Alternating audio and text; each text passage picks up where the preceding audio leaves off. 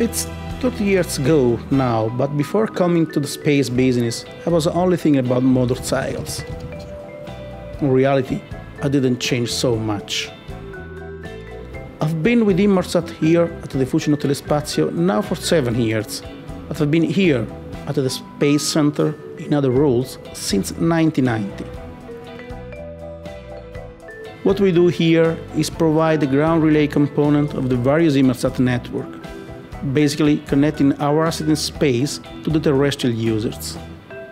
My job here is to take care of the equipment and keep all aspects of the station operational. Our newest GX antenna is pointing at the Global Xpress I5F1 satellite, which is part of the Inmarsat Ka-band network.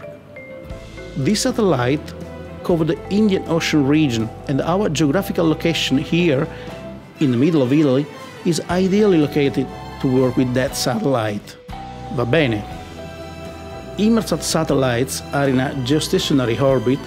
They appear from Earth to be in a fixed position in space, and for that reason the antenna also appears not to be moving. But, in fact, it needs to be constantly adjusting in a very small steps, because the satellite must be continuously tracked from the ground to maintain the maximum link efficiency.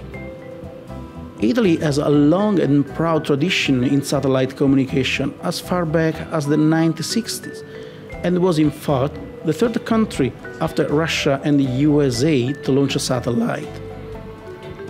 Here at the Space Center we have a small museum to celebrate this tradition and the legacy that we have here in my country.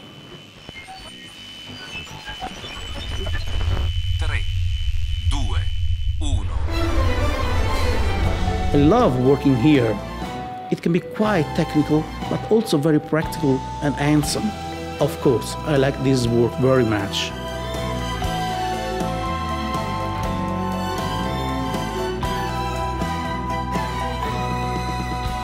My name is Danilo di Battista and I'm a ground station engineer.